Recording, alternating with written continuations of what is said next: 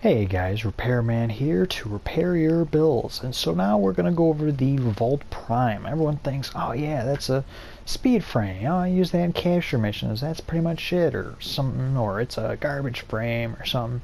Well, they are wrong, dead wrong. This thing is a powerhouse, and I don't mean that as just, hey, it's got electric. It can be devastating damage on a massive scale. So, without further ado, let's get into it. So this is going to be a 4 Forma build. It comes with a dash polarity and 2 checks. So we add in a triangle, another check, and another dash, and remove the aurora polarity. So that way we can throw on any aurora we want for whatever we happen to be coming across to give us very nice versatility, especially with all those new aurora mods. So with this, we go with max range, so that way we can hit everything as far as the eye can see. Now, unlike a lot of my spam builds, don't go with absolutely max efficiency on this one. We go with actually a rank 6 blind rage.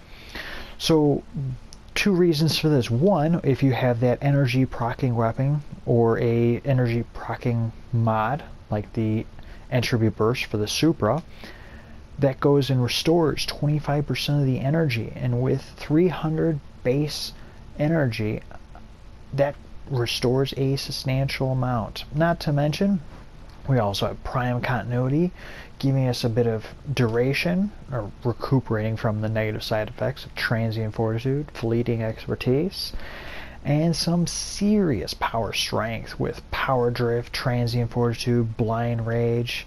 So we're pumping out some serious damage per second.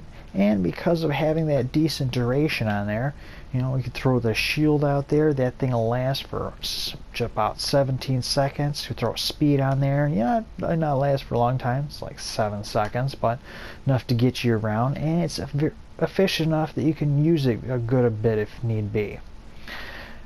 And some serious damage this thing can pump out, I'll tell you. And so, hope you guys enjoy that, and until next time, you guys keep those formers cooking.